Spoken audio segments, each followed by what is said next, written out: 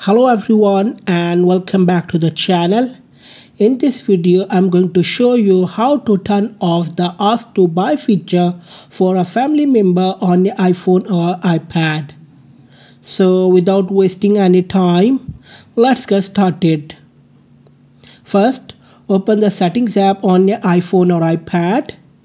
Let me clear one important thing. You cannot turn off this feature from your child's device.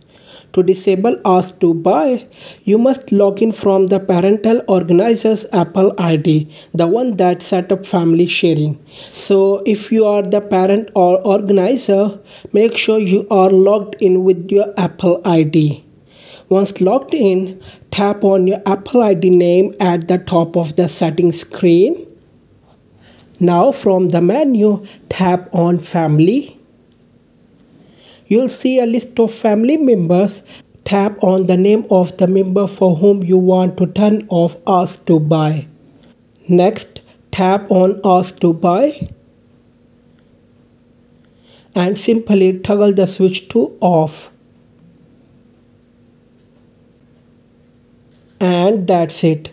The Ask to Buy feature is now disabled for that family member. If you found this video helpful, don't forget to like, share and subscribe to the channel for more iPhone tips and tutorials. Thanks for watching.